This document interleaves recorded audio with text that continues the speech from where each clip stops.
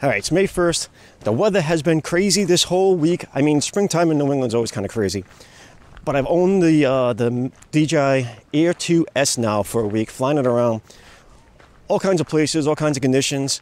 I feel very comfortable giving it a review. I wanted to get some time in with it first.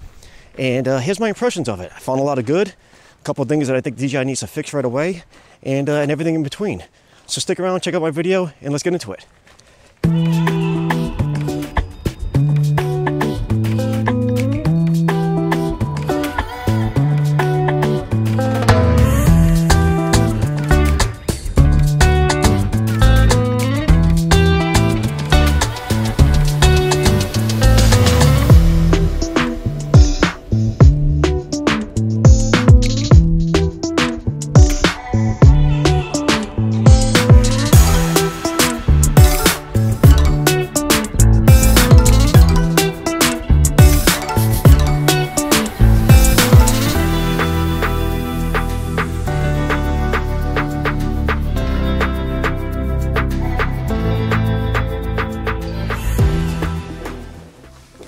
Okay, so now that I've had the chance to fly this drone for a week, yeah, I'm really impressed. I gotta tell you, this is gonna be my new go-to drone. Now, keep in mind, I'm coming off of using the Mavic 2 Pro. I've used this drone since it was released. It's been my go-to, love this drone.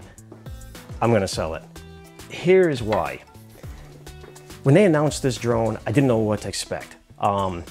Now, also keep in mind something else. I am not a professional photographer or videographer. This review that I'm going to give you is coming from the everyday drone pilot.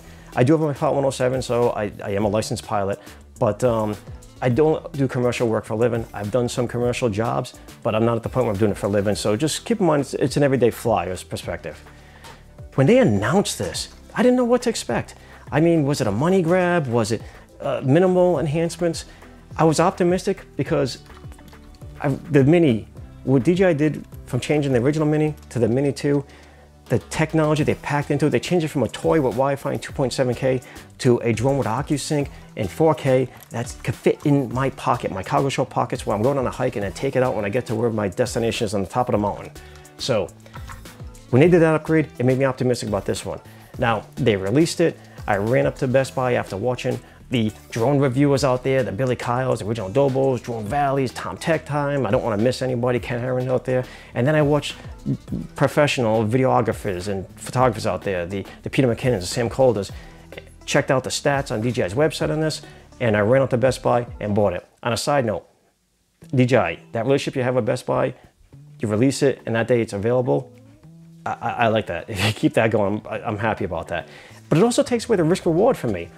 I buy it, if I don't like it, I can always return it at Best Buy. Very nice, clean, easy, and simple. But anyway, I will not be returning this. The 5.4K is impressive, it's for real. The details, I could not believe it. I got that sunrise over the Newport Bridge, and I was just taking screenshots of the video. They were so detailed, using them like photos. And the photos themselves, I mean, that 20 megapixel, it is so detail oriented. I'm pinching in, and it's so nice and clean. And the dark area in that low light was so dark that there was no noise. It really took amazing photos. Very impressive. Everything else on this drone, I mean, it has all the other features. It shoots in 4K 60. It does crop in 2 times, which I'm hoping they change. They didn't have that in the Mavic Air 2 with the half-inch sensor, so I'm hoping it's something that they could fix with an up. I don't know why they did it, but maybe they can't, or maybe they can. I don't know.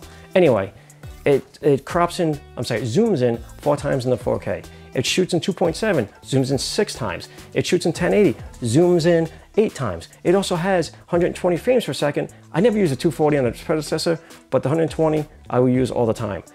It doesn't have the variable aperture like the Mavic 2 Pro. So let's go over the elephant in the room. I didn't find it as big of an issue.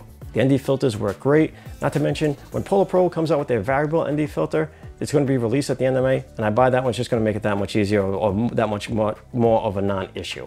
The sharpness, my God.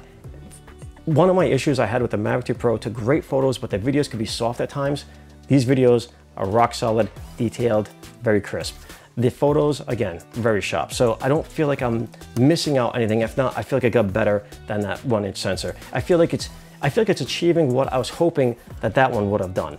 But The size, I fell in love with it when it was the original Mavic 2 that was released, or Mavic Air 2 from last year, and I'm happy they kept it at that same size. This compactability is awesome. I mean, you know, that's small enough. I know, I get it coming from the Phantom and everything, but this size and the power that it pushes out, same speed, the 31 miles, I'm sorry, about the same speed, if not a little bit slower, but the speed in this one, being smaller, I use tripod mode or cinematic mode a little bit more so it doesn't come off jerky because it is kind of quick. The 31 minutes of flight time, none of them work the actual amount of time they say. I think they just hover it in a windproof area. It felt like it was going a little bit faster, but the weather was crazy out here with a lot of high winds this week, so I got to keep using it more, and I'll give you a better idea on that. But I did feel like the battery was going through it a little bit quicker, but I'll let you know more. Speaking of wind, this drone and the Mavic Air 2 that was released last year, best drones I've ever had dealing with the wind. I mean, everything, those panning shots in these high, heavy winds, you know, 20 miles an hour, gusts almost 50. It was holding its own. I did end up getting wind warnings, and it scared the crap out of me. Started buzzing and beeping and vibrating on the controller.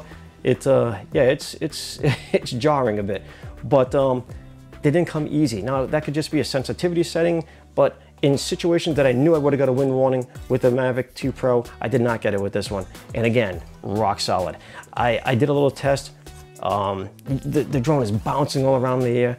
I put it out at that house near the dumping islands, and I did a time lapse. And now keep in mind, again, mid-20s winds, gusts in the 40s, did a time lapse, and it didn't keep it exactly rock solid, but so tight. Now, I didn't do anything to try to stabilize it any more than what came out of the drone. Very quiet.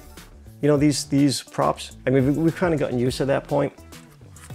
The sensors, I don't know how much more critical these top ones are going to be. It looks kind of like a Porsche, don't it? But I'm not missing the side sensors like the Mavic 2 Pro has.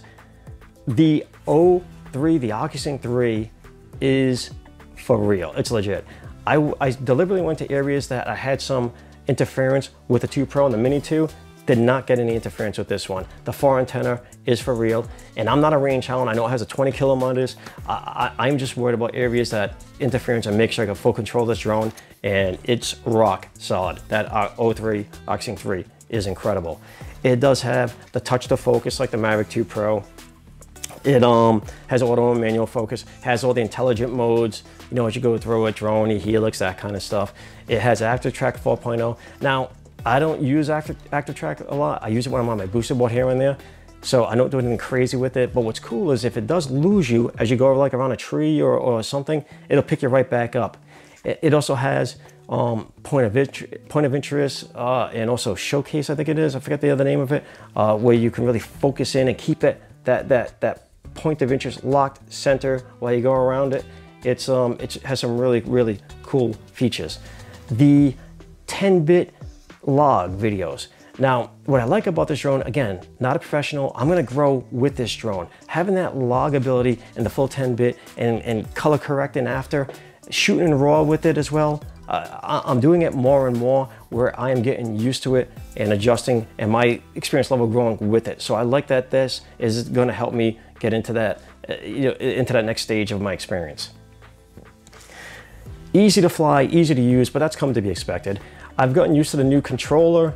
They've had it in the last 3 drones, the Mavic Air 2 and the 2 minis. So I've gotten very comfortable with that one with the phone going above it.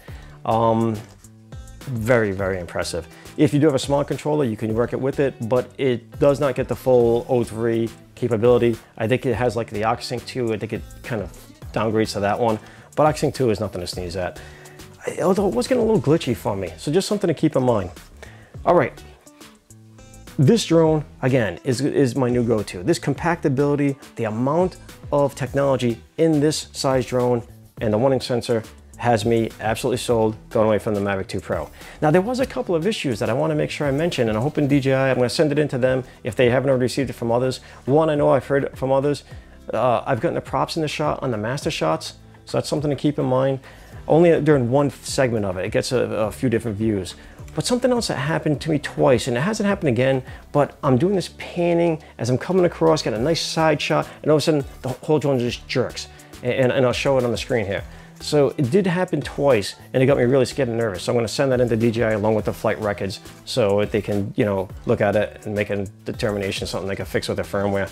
Again, nothing crazy, but it did startle me.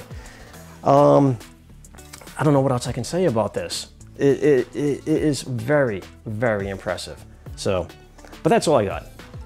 I will continue to make more videos with this. I'll post them, and maybe I'll make a further review down the road, a 30-day or something like that. But from your everyday flyer, I gotta tell you, I am extremely impressed with the capabilities and the performance that this drone has done, and it is definitely my new go-to.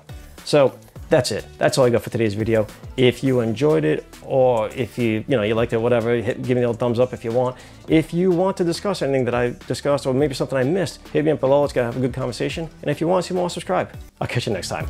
Later.